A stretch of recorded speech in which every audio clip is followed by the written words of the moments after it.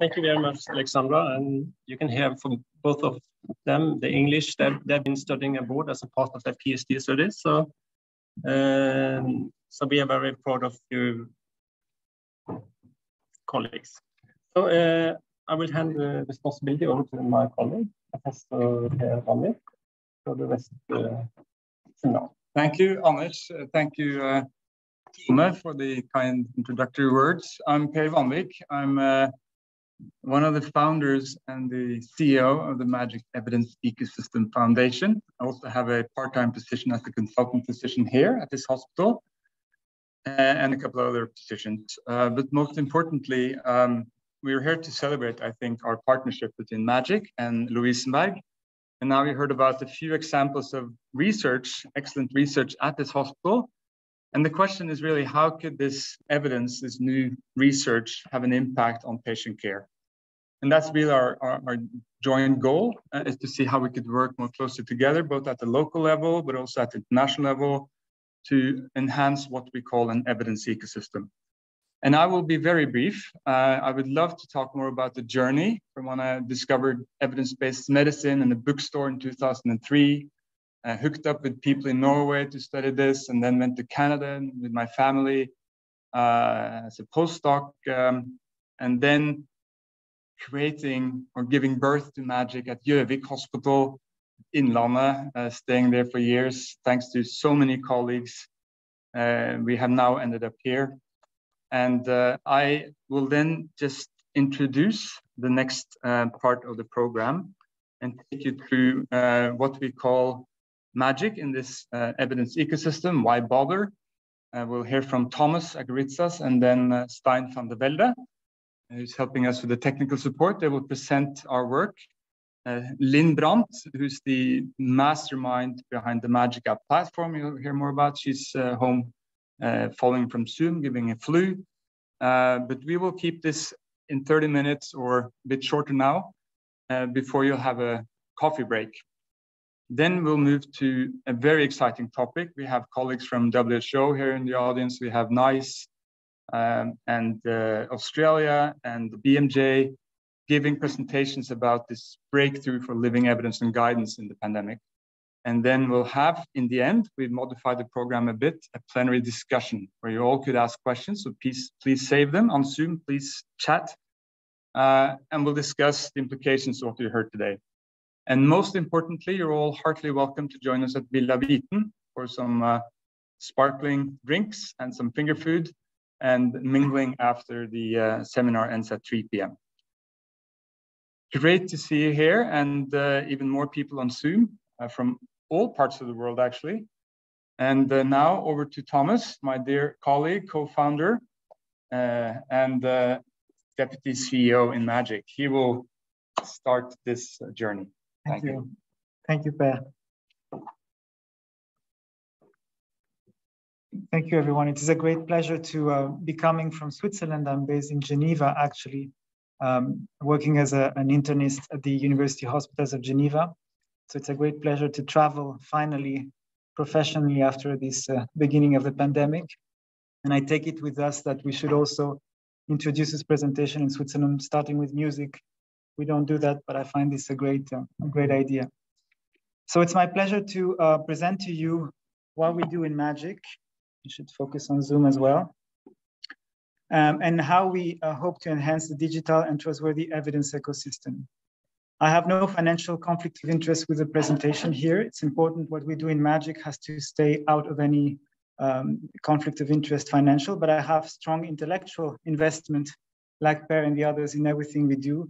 Listed here, the Great Working Group, MAGIC, the BMJ Rapid Rex, etc. So of course I will be a little promotional in our work, but feel free to evaluate it on your own terms. We are in a pandemic, of course, so I've chosen a case of COVID, but we speak of other things as well. Think of John, this imaginary patient, engineer, hospitalized, who is reading the media like all of us all and is realizing that he would maybe need a cocktail of antibodies because his COVID case is getting more severe. And he's asking about that. He's also interested in what happens in the States, a little less now, but it was very influential. Horse paste that people ate, ivermectin. So he's asking a lot of questions and he's very aware of things happening. Is good?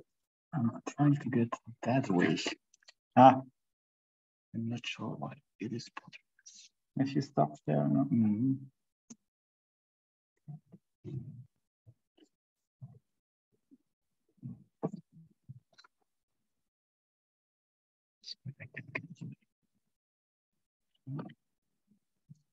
Any good advice from the room? Yeah, sorry. Down is better. Yeah, technology, huh? And I can also do that. Is that better? Okay. Sean is asking questions about monoclonal antibodies and ivermectin. So, you know, clinicians and their patients need guidance. It needs to be trustworthy. It's going to be a fight. You know what? Let's give up. I'll put it on the top. It's easier. Gosh. Clinicians need and patients need guidelines. They need it to be trustworthy, timely, up to date, accessible, understandable. And so organizations producing these guidelines need to have the best current standards, the methods to do so, processes and platforms. So how can all of these people working in that field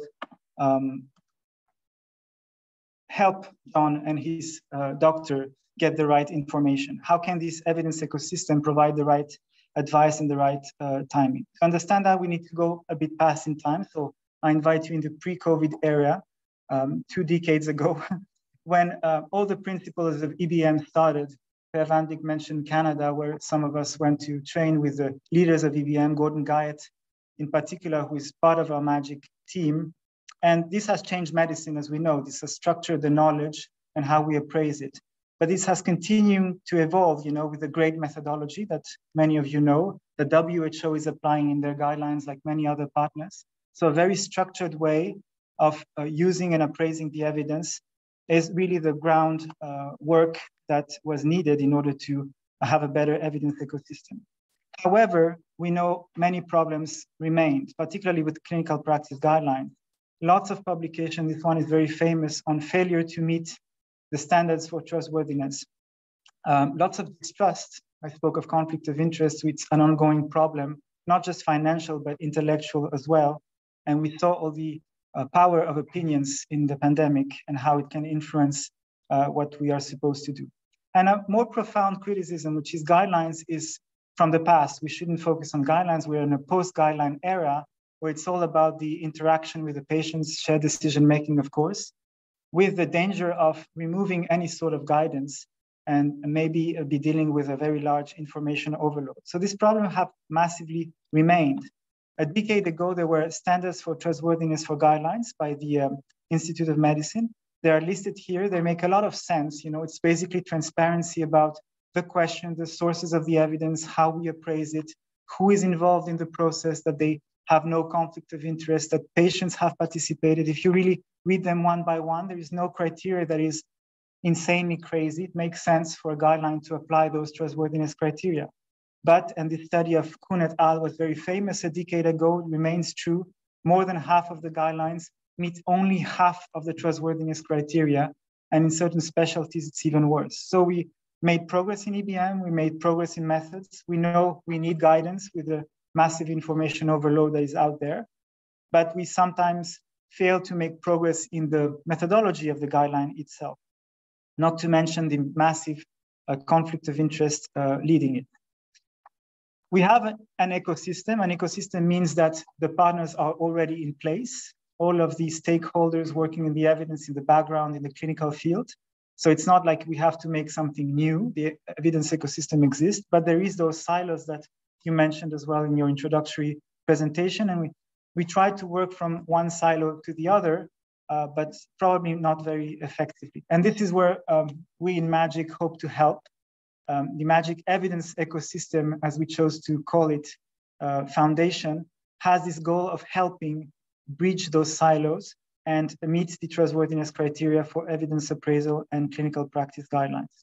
So we are a very large team. Our board here are 4 members, Per Vandvik, Brandt, Gordon Guyot that I mentioned, and myself, but many others, Stein van der Velde, Anja Foghin, who is in the room as well. participated in the last decade in development of our projects and collaboration. And here is our vision, very summarized of what the ecosystem might be. The patient is at the center. Everything we do in the ecosystem is to improve the care of patients. But you have evidence producers, people who do trials, observational studies, like the studies we've seen, on each topic and condition. Evidence synthesizers, systematic reviewers, meta-analysts, statisticians who try to get a little higher in the body of evidence and gather all the evidence on a given questions. But this is not enough. Then it moves to guideline makers, people who try to provide guidance, institutions, WHO, national authorities, etc., whose aim is to disseminate processed knowledge that can be actually applied in practice in the form of guidelines to clinicians, but also tools for patients, shared decision-making, things that can support the conversation. So evidence disseminators to patients. We have the brave ones at the bottom, probably the more brave of them all, the evidence implementers, the people who try to improve the quality of care, all the front field clinicians, physicians, nurses who try to bring that evidence in the field. And it's a loop, right? Because everybody knows the knowledge gap. We hope the research priorities are matched with what we see in practice. Not always the case, but we try. And this goes on and on. And we believe that's what the ecosystem is, with many other partners that are not mentioned here, but health policy makers, system level actors in the field that influence that evidence ecosystem. Behind it, in the background, we believe there's a strong need of ingredients to improve, to make this evidence ecosystem flow better. We need development of sound methods, and I alluded to them in terms of methodology. We need coordination and support. Those methods are complex. The job of methodologists now has become, a specialty in itself in supporting groups to apply these methodologies in practice. We need tools and platforms in 2021, not just PDF and Word documents on how to produce guidelines, but how to digitally structure everything. This is in the middle of this evidence ecosystem. MAGIC is trying to digitally structure all the ingredients of evidence, appraisal, and guidelines. You need to partner with patients throughout the process, not just at the beginning and very end, but throughout each of these steps. Train everyone so that they become independent and can do then the work on their own. And you need to share a culture of innovation and sharing and data sharing that is important. So of course you could put anything that you value most at the middle of this evidence ecosystem. This is just a snapshot of what we think in MAGIC is central to make things happen. And one of the deliverables we've created in our non-for-profit foundation is the MAGICapp, which is an authoring and publication platform. And bear with me, I won't be too technical, but just show you a bit of what MAGIC can do. It's now widely used by thousands of users, more than 60 active organizations, many others that have tried it or did some guidelines, but 60 prominent active organizations creating guidelines with MAGIC, and more than 140 public guidelines disseminated through the platform. And this is a summary of what MAGIC can do, so I'll just walk you through. In the middle, there is a technical part that should have been presented by Brandt, really the mastermind of MAGICapp. A database of structured and tagged content from the PICO, the question itself, the evidence summary, the effect estimates, the judgments about the quality of the evidence and certainty, the rationale that guideline panels have for any given question is digitally structured at the core of the MAGICapp. You can get in the MAGICapp, you can import stuff from other partners in the evidence ecosystem, Revman, Cochrane, Covidence, PubMed, EndNote. So we really value a lot the fact that tools can talk to each other, so you can import things in, that you can export things out. Of course, you still need PDF and Word documents, but also what we call widgets. So it's the technical innovation that allows you to take content from MAGIC and put it wherever you like on a web platform of your own, on your hospital platform. You can bring evidence summary, bits of recommendations, elements of rationale. So you don't have to be stuck within the way we present the tool, but you can use the data in the tool in other ways, like we have done with the British Medical Journal and the rapid recommendation, and I'll show you that. Within MAGIC, we've innovated to create presentation formats. because when you have all these ingredients, you can start and play and test what formats work better for practice, how clinicians and patients understand the evidence better. So those formats are implemented in MAGIC, interactive, multi-layered. You can integrate it in electronic health record. This is really a next step, and Stein van der Velde will probably talk about it, and Lynn Brandt is conducting research on that field as well. How you can bring the recommendation, the evidence summary within our own practice in the electronic health record. You can adapt guidelines. It is very interesting. We were discussing with WHO this morning, how when you produce a guideline with those platforms, you can then hopefully share the data and adapt the elements that are different in a given country, in a given context, but still have use of everything else that may be the same or not change. And you can develop, this is one of my favorite parts of MAGIC, decision aids. So formats of the same ingredients that help you discuss with patients at the point of care and improve shared decision-making. This is very dynamic because like when you do digital work, any change you make is saved and traceable, and any new change will impact the rest of the guideline inside. So it opens the doors to what we call living evidence and living guidelines, to not be a static guideline or static evidence summary, but something that moves. So this is really an overview, and it might be too much, but of what MAGIC currently offers in the field. I mentioned shared decision-making. Here's an example of the research we did to translate guideline elements in tools for shared decision-making, and not say it's either guidelines or shared decision-making, it's actually both. Clinicians need the guidance. We have stronger recommendations, but also conditional and weak recommendations. And all of these elements can be used to discuss and make real-life decisions that may agree or not agree with a given recommendation. We do a lot of user testing. So the formats we do, we test, and it's had been done a lot in Norway here, in real decision-making with real clinicians, real patients. And we develop formats that can be used on platforms, iPads, etc. This is a very interesting field of research as well, is to identify gaps in the way we structure the evidence. What we found, and it was a PhD work from Anja Foghin, who found that practical issues, the summary of what patients share as practical issues in daily life, was not systematically summarized in evidence summary. So we did create a structure in MAGICapp. We mapped out patient experience from large databases. And you could see here dimensions of food, exercise, social life, coordination of care that we know patients talk about and that are ingredients for shared decision-making. And so this is not just theoretical, but once you do the work, you structure the data in MAGICapp to invite people in the evidence ecosystem to summarize it, to bring that to their attention. And once they do, to use that in decision aids and in tools for dissemination. So this is a very fascinating piece of work that we also did in the last decade. And then MAGIC helps you, we spoke of training and method support. It guides you through the guideline methods process. You have to define your PICO, your question, your outcomes, critical, less critical, to summarize the study, to create evidence summaries, to move from evidence to recommendation using standard frameworks that go beyond just the benefits and harms, but also include feasibility, accessibility, equity issues that can be, again, digitally structured in the guideline, and to formulate recommendation with a good strength of recommendation and associated quality of evidence. So the tool is designed to help you train in doing that and do that for your own guidelines.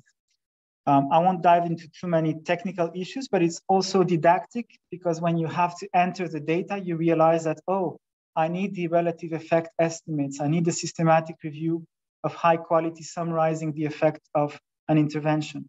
I also need to think of what's the baseline risk of a given outcome, mortality, COVID mortality, for example, in a given region or hospital, because whatever that baseline is, I'm able to modify with the evidence summaries upfront.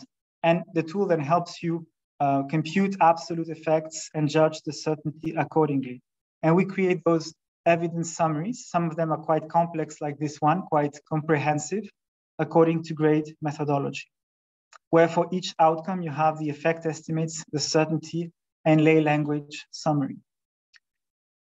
So this is a lot of things, right? And then you say, how can we go further in the evidence ecosystem to improve that at a deeper level, particularly on those three elements: evidence synthesis, evidence dissemination to clinicians, guidelines, and dissemination to patients. So we created the project, the Rapid Recommendation, Rapid Recs, in partnership with the British Medical Journal, which shows a journal that shared our views. And we're very fortunate to meet Fiona Godley, who's going to be here, Helen MacDonald, and others who really co-created that project with us. It didn't just publish what we did, but we co-created this project of dissemination. And I'm going to share a few examples of Rapid Recs as guidelines used in MAGIC. Here is the process we use in Rapid Recs: is a evidence monitoring through McMaster. We choose a topic that we prioritize together, practice changing, and we aim for the Rapid Recs to do that in 45 days or so, to have a meta-analysis, 1, 2, or 3 meta-analysis on a topic, and in 90 days, recommendations that are disseminated in the BMJ with all the MAGIC formats I've displayed to you. We worked quite a lot over the last 5 years. We did, I counted yesterday, 20 guidelines, including 45 recommendations. And those were informed by 28 systematic reviews, and now 2 living systematic reviews, soon 3, that we did in partnership with WHO.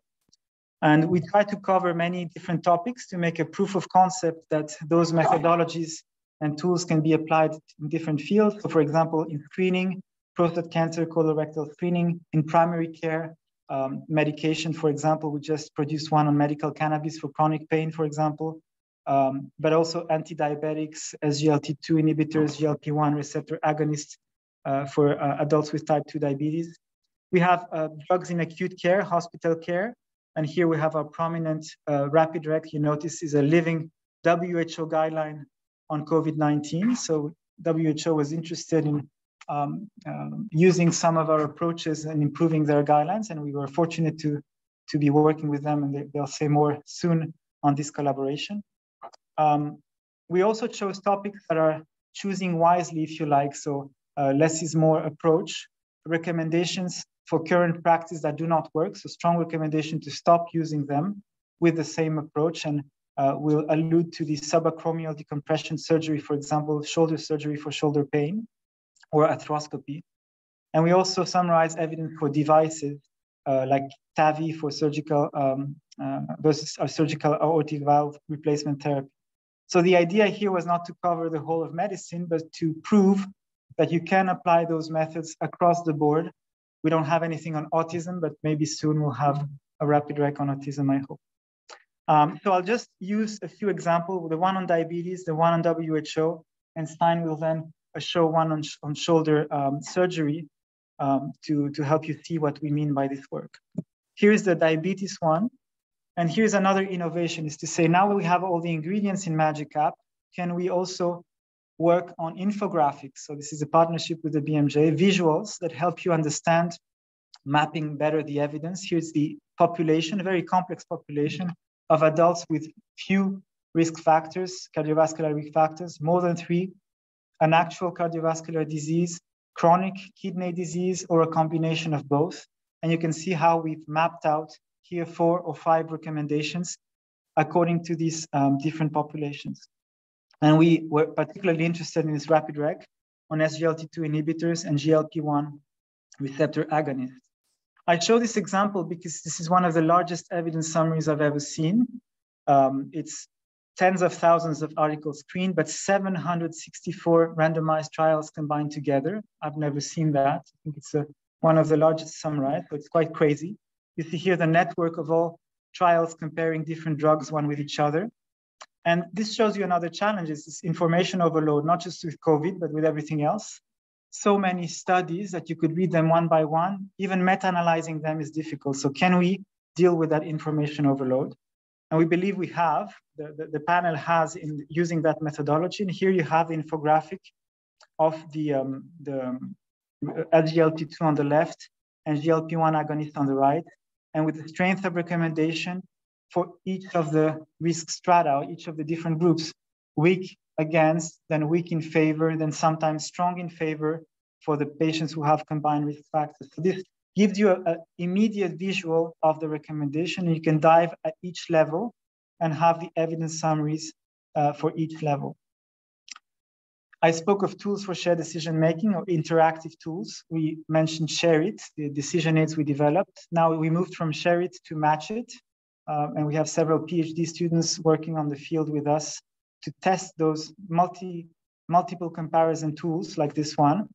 It allows you to move outcomes in and out, move interventions in and out, and browse the effect of each intervention that you want to focus on or discuss with your patient. You have the usual visuals and infographics, but you also have ways to, again, deal with information overload with testing, color coding. This is really research now I'm showing to you on how you can find the winners, the drugs that are more likely to work and help, and the losers, the one you shouldn't use for a given population, and help you just digest this massive information. And MAGIC, with many other partners, is really pushing for that collaboration in the ecosystem. If you think of those drugs, they are not just the work of cardiologists or diabetologists, but also nephrologists, internists, primary care physicians. So you need to have all those people working together and not just a given specialty. If I come back to John, I still some COVID in the air. John has still his questions about the treatment. We did partner offer our services to WHO, more to say, to help them with their guidelines. And we helped, our large team helped with 3 living systematic reviews, one on therapy, one on prophylaxis, and one on blood-related products, including monoclonal antibodies. And these are informing the WHO guidelines on therapeutics, which are living guidelines, drug to prevent COVID-19, and the main clinical management guideline from WHO. And in doing so, we have again here the example of the main systematic review.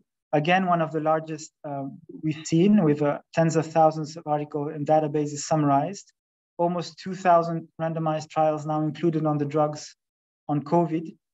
And you see, it's too small, but just to give you again a way to deal with the information overload, 20 interventions, 10 outcomes, 11 outcomes, and how you can map them out and identify that, yes, corticosteroids have some green in the summary, so they have the largest effect with the largest certainty, and many other drugs that you would consider just simply don't work or have too much uncertainty attached to it. We developed new types of infographics with the BMJ, how to compare that very complex network. Here is the network of all interventions in the circle, just comparing mortality. And if you look at all the evidence on mortality, including low certainty, you see one of the most beautiful networks, comparing everything with everything, and you see why discussions on COVID can be so passionate.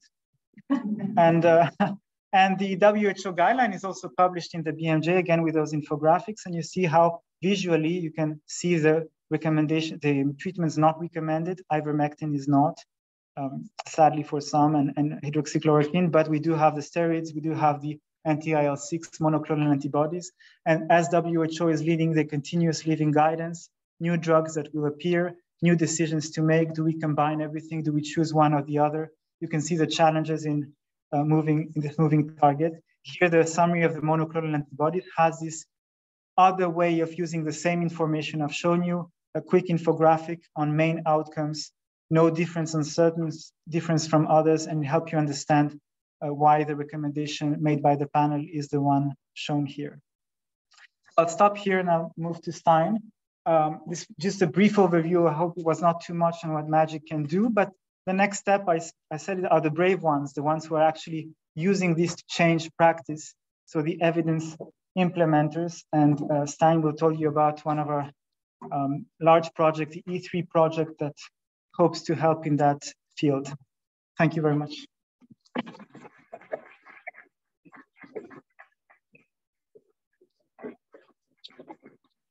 As you have understood, we need to delay the break a bit. Sorry about that. It was a lot to present. Thank you, Thomas. And then you will finish by 3:30. 10 more minutes I need, then we can have a break.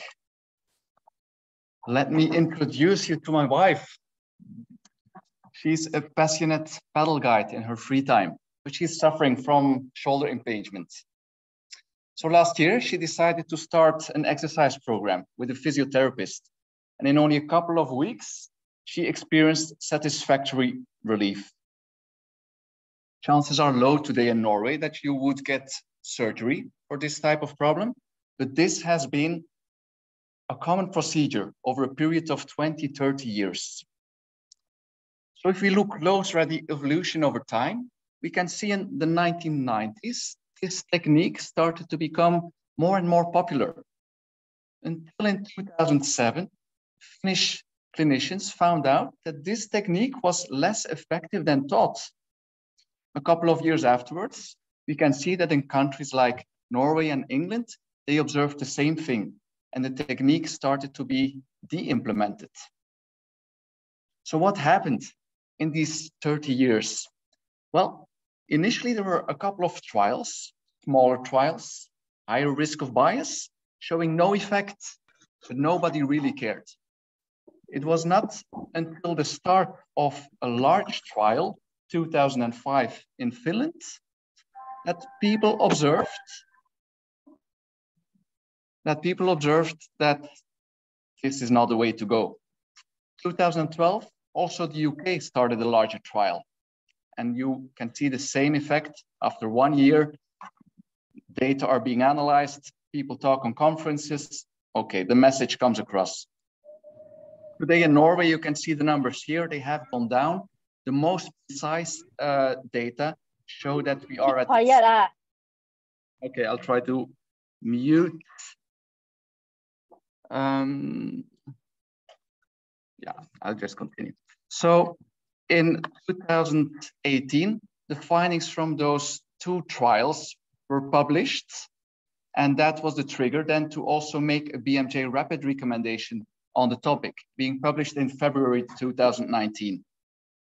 So a strong recommendation to stop with arthroscopic surgery for shoulder impingement, and a strong recommendation for physiotherapy or non-operative management only. So, okay, shoulder arthroscopy is on its way out. That's good, but did we really need 30 years to learn? Can't we do this faster?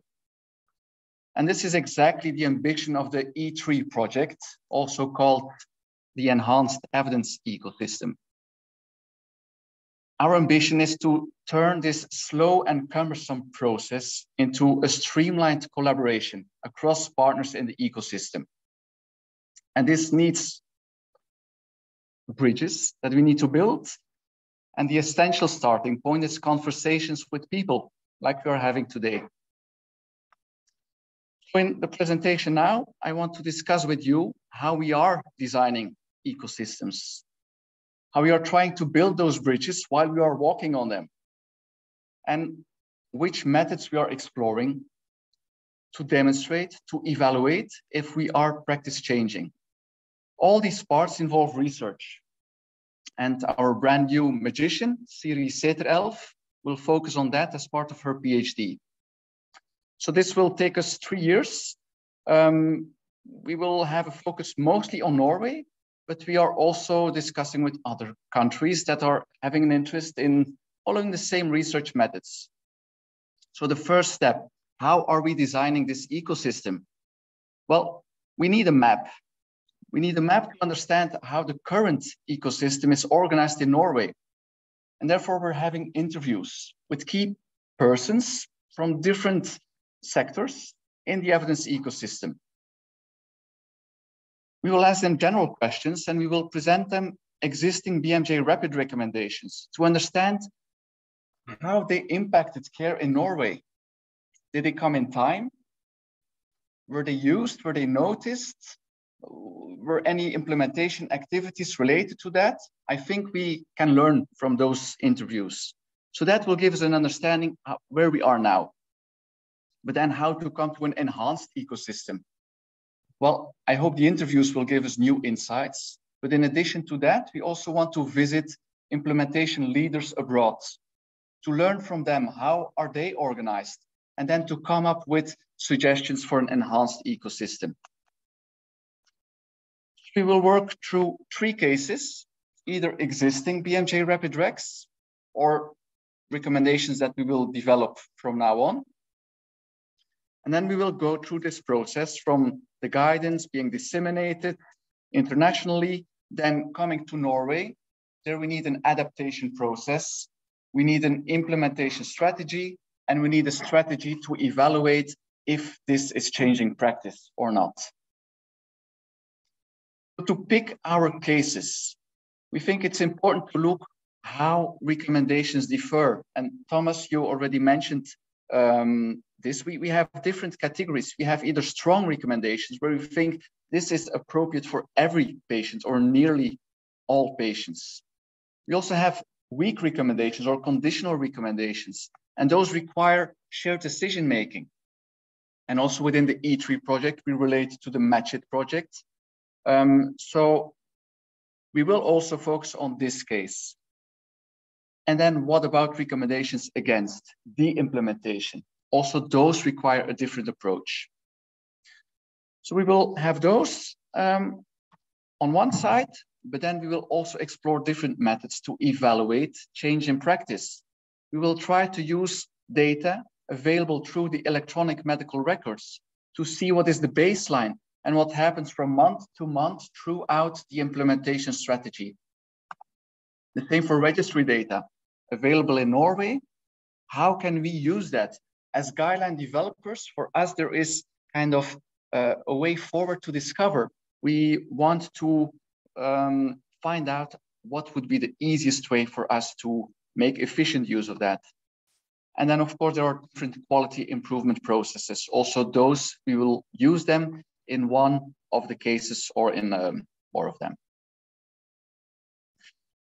So computerized decision support will be the implementation strategy of first choice. We'll open up to other strategies when needed, but we have a primary interest in computerized decision support.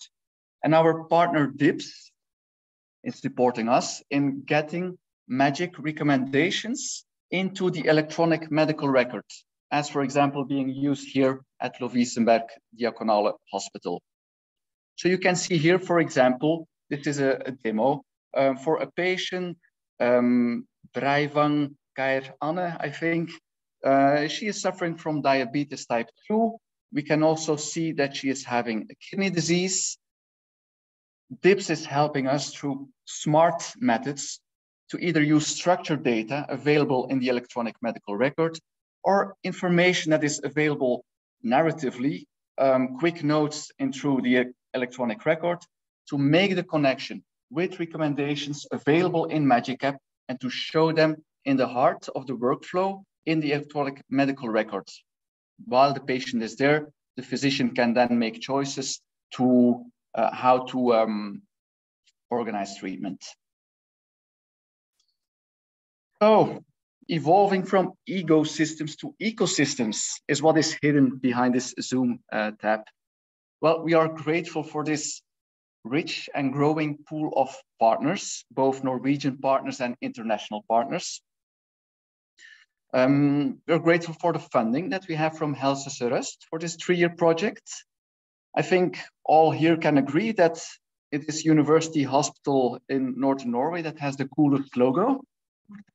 And we have a standing invitation. We want more partners.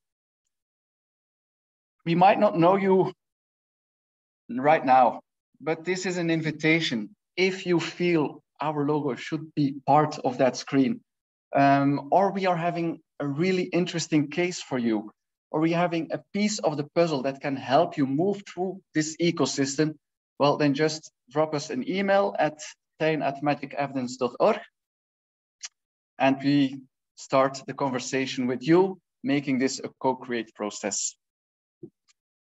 Or maybe you liked the initial idea best, to have a paddle trip together with my wife. If so, I will not be mad. Send me an email and we can fix that as well. Thank you so much.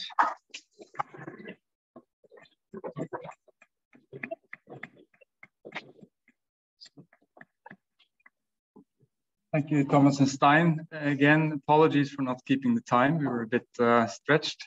So I suggest now we take a break for 11 minutes. At least those who need to go out for those minutes can do. And we'll meet back at 2:40. And that's important that we are back at that time because Fee Godley, the editor-in-chief in BMJ, will start, and she has another meeting at 3 p.m. So she's waiting, and I just told her that I hope she can wait 10 minutes to start. Okay, thank you all, and see you back in now 10 minutes.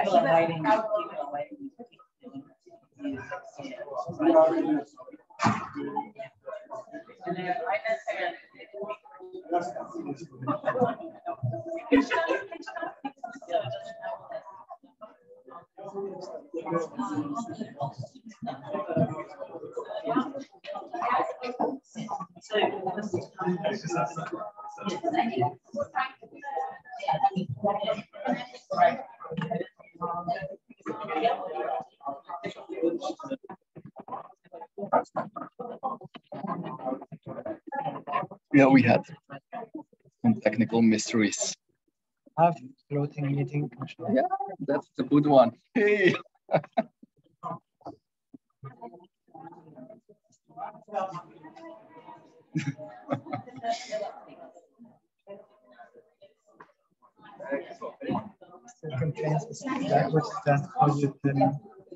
Can you close that?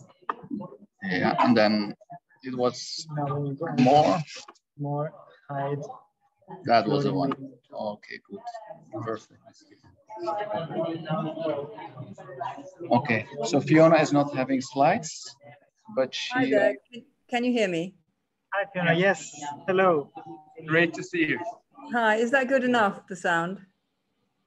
Yeah, it's perfect. Perfect. It's all good. Thank you so much for being with us. No, I'm so sorry I can't be with you more. But anyway, I'm delighted to be doing. I mean, I'll just be talking, and I hope that's all right. Perfect. We also like that. Yeah, that's right. I want to come on the canoe, though. I want to go paddleboarding with your wife. I'll let her know. Okay, so we'll use the screen then, I think. Yeah, we can all see you up there. Gosh, I'm having to dodge the sunlight in this room. You hear? And also a final really important shout out to Will Stahl-Timmins, who has produced these fantastic infographics, and that in itself is an enormous innovation. So the credit must go to those people and others who've also helped on the BMJ team. I just thought I'd reflect back about how we got to this. The guidelines, clinical guidelines, have been around for some time, obviously, but I'm old enough to remember textbooks and how we used to all learn our medicine from textbooks. We knew at the time that they were 10 years out of date, but we still had them and loved them and passed our exams on the basis of them.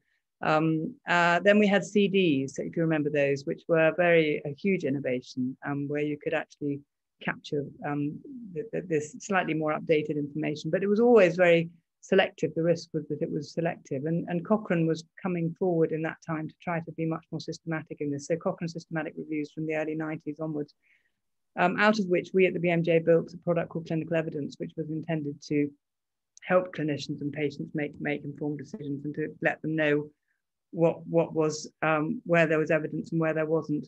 And NICE guidelines, of course, very, very important internationally and in the UK, as a next step in the very best quality of guidelines. But all clinical guidelines struggled to keep up to date and struggled to add new evidence. And you know, having good processes meant that there were delays, and those things seemed inevitable. So this initiative that MAGIC has brought to us is immensely important, and the learning that has gone on in the process of developing the MAGIC app and the rapid recommendations and the living systematic reviews has really been immense, and we owe everyone involved an enormous debt of gratitude. And I think it will only go to greater and better things. Just to articulate some of the achievements, both in the guideline itself and in the evidence syntheses. The guideline, I think, one of the things that have impressed me is the processes behind them, which have taken a step forward in a number of fronts. One is obviously how the evidence has been evaluated. Another is the strict conflict of interest policies that have been applied to these guidelines in the creation of the guidelines from the evidence. And I think that's something certainly the BMJ has been very keen to promote for many, many years, and trying to really understand how we deal with conflict of interest, who can and can't be involved in decision making, and really trying to make these guidelines as independent as possible has been a hugely important part of this project. And another crucial part has been the involvement of patients and members of the public. This is again is a thing that the BMJ has been working on over a number of years, and it's been a real delight to see that the MAGIC BMJ collaboration has really put that at the forefront of the way these guidelines have been presented. A third achievement, I think, is the format. I've mentioned the infographics. We know that they're incredibly popular. They are very usable on social media. We've had them reprinted in a number of different forms. They really are a hugely helpful thing about getting the information through to people who need to see it, and just making it feel much more accessible. What the BMJ, I think, has brought as an achievement is the reach that we've been able to bring to this. One of the things that we bring as publishers is dissemination, international dissemination, and international audience. We've made the guidance free, which we're delighted to do. I mean, it's tricky for us because obviously we have to bring in revenue for the journal as well, but it seemed to us that this was important, especially through COVID. And they have reached a really, really wide readership and really, really wide audience, both in healthcare and amongst the general public. And we're also able to bring the fact that when you publish something, that's not the end of the game. Often it's just the beginning. And so that post-publication debate, what do people think? Do they think this is right? What else do we need to do? And that's been a very interesting to have the discussion ongoing. So those are the achievements I wanted to talk about around the guidance. Around the research evidence, the systematic reviews themselves, obviously the huge achievement is the living systematic review, and this has been no small enterprise. The benefits these bring: reducing research waste, reducing redundant publication, increase the rapid sharing of information in rapidly developing research areas. And obviously at the time of the pandemic, this has been an immensely important thing to be able to do on the top of some fantastic research that's been done, for example, on the recovery platform and other big trial platforms, with the partnership of WHO, who've been quite fantastic in working with MAGIC, with BMJ, and bringing the living guidance to the COVID treatments has been a really impressive thing. So it's kind of rather like with medRxiv, our preprint server that we work with others on. Living guidance, living systematic reviews have absolutely hit their stride at the time when we most needed them. I wanted to talk, before moving on from those achievements, which I think we should absolutely celebrate, are some challenges which will help us to think about what the future holds. For the living systematic reviews, we've always wanted to bring the same rigorous processes to those as we would to any article that we publish, which means doing it at speed, dealing with, liaising with the authors, with peer reviewers, with statisticians, with technical editors, with the production team. That's just a business as usual challenge, if you like. But the specific challenge of adapting our publishing processes from the traditional ones of a single manuscript being an event which stays the same in time, and then it exists it has its own integrity, to a manuscript which can be updated, making changes, reposting, and dealing with the citation trail, making sure that that's all clear, what's happened and when. That's been a challenge, and the team have done a brilliant job on making that possible. There's issues of capacity. Simply for us as a journal, we only publish 200 research articles a year. The output from MAGIC, and certainly through the COVID pandemic, has been really phenomenal. But I'm very delighted to say that we have just launched, Sophie Cook with its editor-in-chief, BMJ Medicine, a new open access multi-specialty journal, which sits right within the BMJ family. So the BMJ Medicine, and BMJ Open as the large multi-journal, specialty journal beneath that. So we have now a really true cascade for the research that can find a home if the BMJ don't feel it's right for the BMJ. BMJ Medicine and then BMJ Open stand ready to take good systematic reviews and to work with the living systematic review process. So that's going to help with capacity. Clearly, a huge issue has been funding. MAGIC has done a great job of generating funding. It's obviously been a struggle, continues to be a struggle. We likewise, as I've said, have made the evidence. The evidence is free anyway because we're open access on that front, but we've waived open access fees and we've made the guidance free. These are all things which we do because we think it's the right thing to do, but it doesn't always help with our bottom line. So funding is an important issue that we all need to try to work on to help to make this initiative the new normal, which is what it should be. And then there's the academic rewards. How do we truly reward those involved in the living systematic reviews and the guidance, because it's huge amounts of work and they aren't standard outputs in the usual way. And the academic rewards bodies are going to need to find ways to genuinely reward the academic work that goes into this. Much of what I've described has been published in an editorial we put in the BMJ that Helen MacDonald, Elizabeth Loader and Cameron Abbasi wrote in July 2020. And that sort of sets out the process for living systematic reviews and what we hope for from the future. So moving on to the future, I think one of the great things about this initiative has been the collaboration, the teamwork, working across organizations, the general good faith and commitment to working transparently and really working together on this. So I very much hope and expect that will continue and want to thank everyone who's been able to make that happen. The learning, obviously, likewise, mutual learning, and not only for us, but for those who make use of the outputs and the innovation. I've been saying for a long time, but it hasn't happened in my lifetime as an editor, that research shouldn't really be in journals at all. It should be on open access databases. We're moving in that way, but it's happening very slowly. People are very wedded still to the publication process, the academic reward, accountability, and the academic reward that comes from publishing in a peer-reviewed journal. But I think the future of guidelines, and the MAGICapp already sets things out in a way that one can see the way forward, is for research to be published in a timely fashion and a transparent fashion on open access databases. And then perhaps rather like the physics community does, publishing in peer-reviewed journals as a next step. So dissemination and then evaluation, if that makes sense. So I think that's where I would see the future.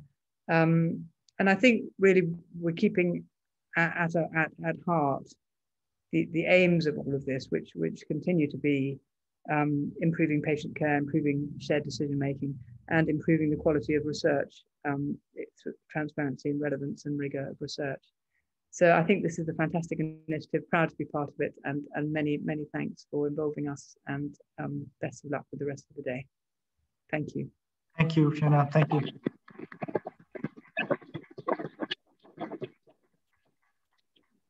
Thanks for sharing your thoughts and for being available on such a busy day. And thank you for this huge collaboration, really, like you said, co-creation with all members of your team. And I really very much liked when you said this becoming the new normal. How can we invite others to do similar work?